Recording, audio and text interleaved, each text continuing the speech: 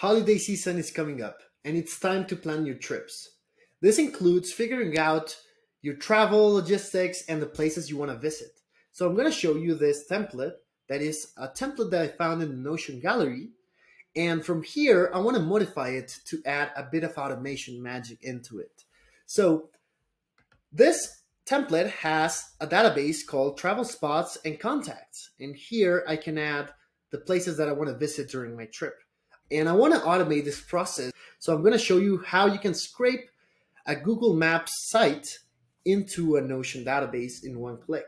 I'm going to use this automation called save a Google Maps location to a Notion database. And the way it works is I'm going to click on this, and this will send the information in one click to this database. Let's see the results.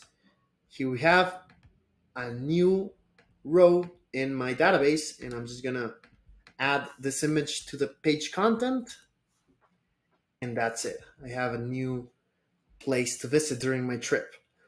So I'm going to show you how this is built and how you can set it up for yourself. So the way this is built, it has only two options. This scrapes data on the active tab to get information from this website, to get the name, description, the link, the image, and such. And then this creates a Notion page that I will pick. So let me run this as if it were the first time. I'm going to reset my inputs, and I'm going to run it for the first time.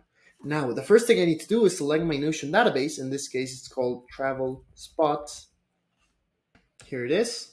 And now I'm going to field map the information from my scraper into Notion. So I can check here, the name goes with name, and everything is all right.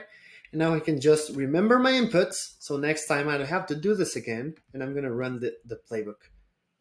And that easy, I get my information scraped into Notion. I'm going to leave the template link and the automation link so you can try this out.